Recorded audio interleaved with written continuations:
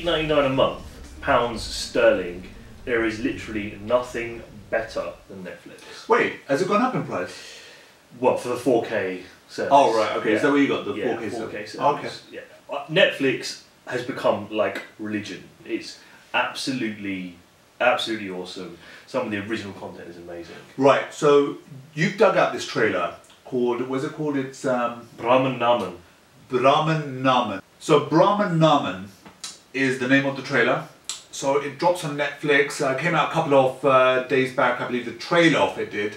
But more importantly, we want to know, when it comes down to these trailers that these Western companies are doing with Asian actors, are you excited about them? So we're going to check it out and give you our reaction.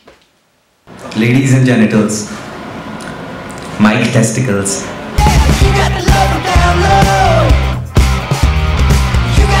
Infatuous.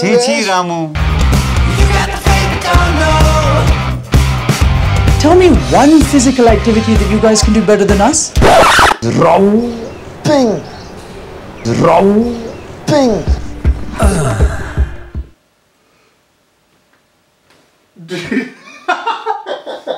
That was too short. That was way too short. That's what she said. That was way too short to actually really truly give you a feel what we think of this. I felt like that was too short. But do you romp in gravity? Do you like to romp? Yeah, so that was clearly harking back. So that's actually Netflix, US and Canada. Oh, right. Because there was a show or a film, sorry, that came out a couple of years ago called Meet the Patels. Did really well on Netflix out there as well, right? So this is really going after kind of that indie community, and it's going after the teen sex kind of comedy genre. That looked like it was filmed in India, right? Yeah, it probably was. Parts of Meet the Patels were as well, but it's going after teen sex comedies, and I'm not sure if it really hit the notes. It's 27 seconds, not really much to go by.